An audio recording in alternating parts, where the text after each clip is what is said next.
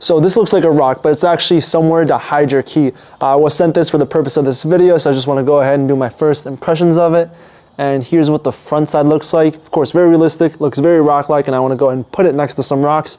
But beforehand, here's the back side. There's going to be this plastic bit, and if I get my nail in here, I can go ahead and take it right out.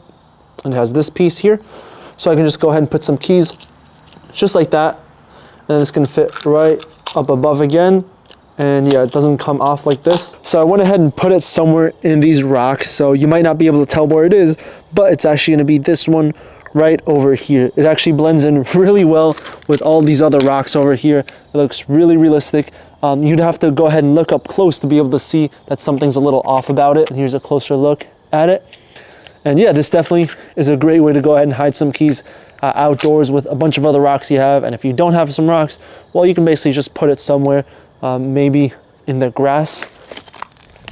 That can just be like a regular rock that's in the grass, and you can't really tell that it's actually to hide a key. All right, so now I'm in the front of my house, and we actually do have some rocks over here.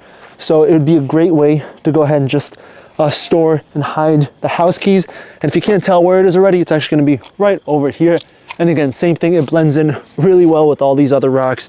So yeah, if you're looking to a place to go ahead and hide some keys or even hide something else of value, put it outside, make it look kind of inconspicuous, then yeah, definitely check this out.